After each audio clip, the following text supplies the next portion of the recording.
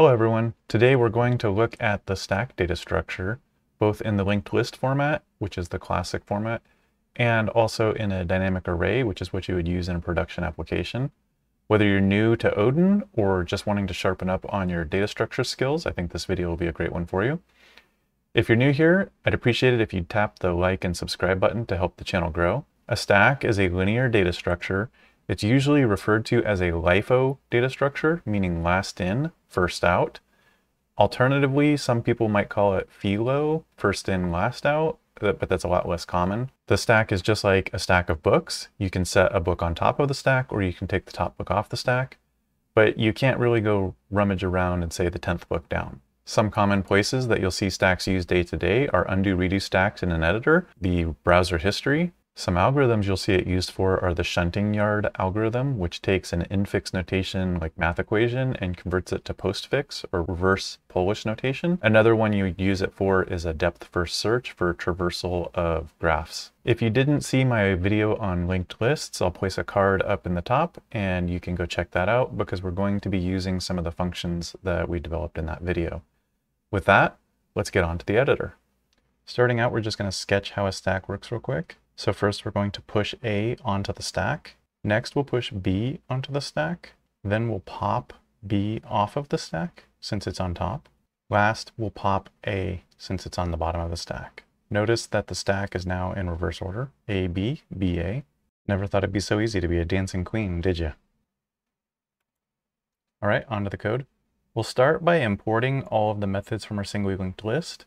Then we'll create a generic struct that has the type ID that we want to contain.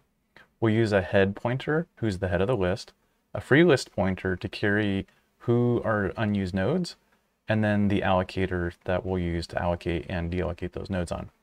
We'll then make a make stack function just as a convenience that will be able to initialize the stack with a preset number of values. And we do this just so that we get memory locality. If we didn't do this, the nodes might be in various places. And in so doing, if we know roughly the size of the stack, we can make sure everything is actually adjacent to each other. Next, we'll destroy the stack. So we want to be able to destroy both the head and the free list. After that, we'll do push. And for push, we first see if we can get something from the free list. And if we can, that becomes our node to choose. Otherwise, we'll go ahead and allocate something new. If we fail to allocate, we go ahead and return that we did not succeed. Once we have the assigned value, we go ahead and set it and then put it at the head of the list and say that we have successfully inserted the item. Pop, we similarly remove the head of the list and put whatever was behind it as the new head.